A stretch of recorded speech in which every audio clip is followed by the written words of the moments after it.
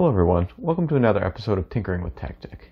In this episode I'm going to be going over using an MCP3008 chip. What this chip does is it gives the Raspberry Pi analog inputs. What that does is it allows you to use various sensors and all different types of inputs to your Raspberry Pi for really cool control systems. So without further ado, let's get right into it. First, we're going to connect leads to the input side of the MCP3008 chip. Be sure to note which direction the half circle is on so that you can tell which side is which.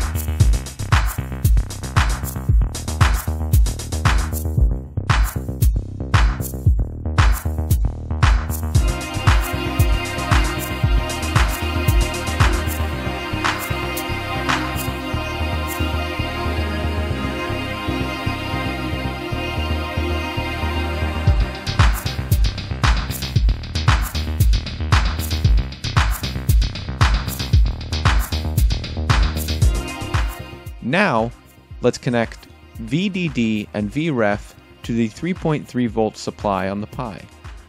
Then, let's connect AGND and DGND to ground on the Raspberry Pi. Then connect CLK to pin 23.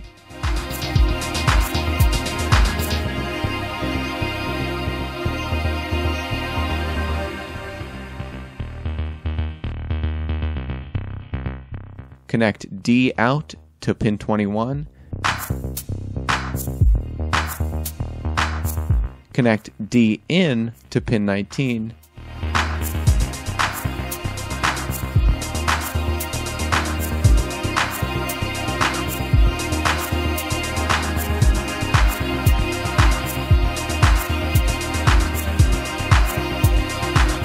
And connect CS/SHDN to pin 24.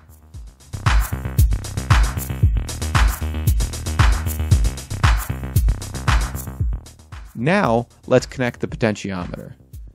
The left and right leads will go to the 3.3 volt supply and the ground on the Raspberry Pi.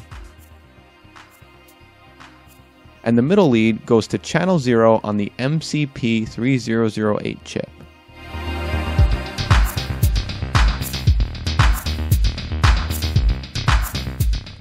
Now, let's install the Adafruit-Blinka and Adafruit circuit libraries using the following commands.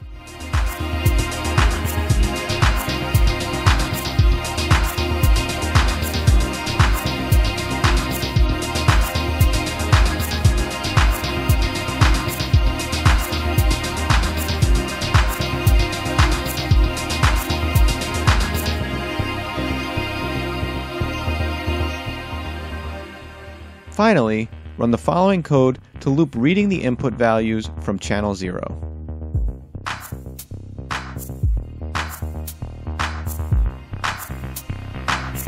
Now, we can see as we rotate the potentiometer, the output resistance value changes.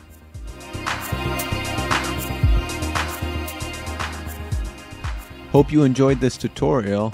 If you like what you see, check out one of my other videos using the links on your screen. And if you would like to see more great content like this, make sure to like, subscribe, or even check out our Patreon in the link below.